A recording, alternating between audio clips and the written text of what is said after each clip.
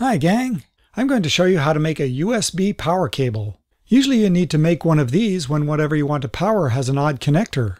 In this case I'm plugging into this motor controller board's male pin header. So I need a USB cable with a female pin header on the other end.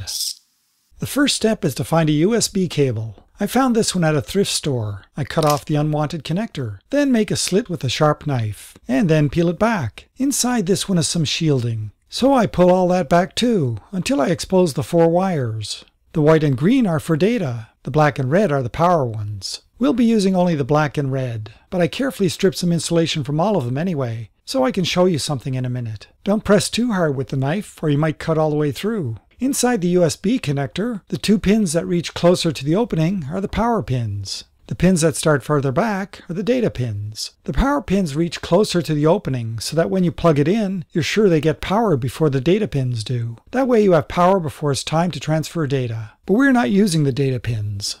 We can prove that the power pins go to the black and red wires by using a multimeter. I put it on the resistance scale and push the button that makes a beep when the resistance is low enough. That's called a continuity test. I put alligator clips on 1 meter probe and then connect to the red wire. I connect one end of another wire with alligator clips to the other meter probe and a small wire to the other end. One of the power pins causes the meter to beep, but not the other pins. So the red wire is connected to one of the power pins. I switch to the black wire and get a beep with the other power pin. The white wire causes one of the data pins to beep, and the green wire causes the other data pin to beep.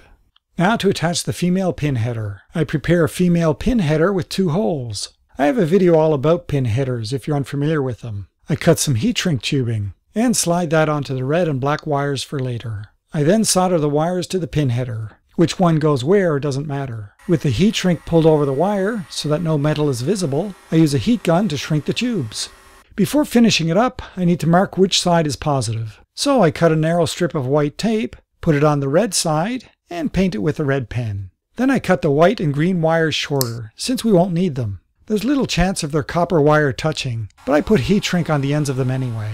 I cut a little extra foil from kitchen aluminum foil, and wrap it around the wires. I pull back the shielding, and the cable sleeve, but it no longer covers everything. So I put some more heat shrink over that to make it neat. You can use vinyl electrical tape or something else if you don't have any heat shrink tubing. And here's the finished USB to female pin header cable. Time to test it. I plug the USB connector into a phone charger battery bank, and the other end into the motor controller. It works.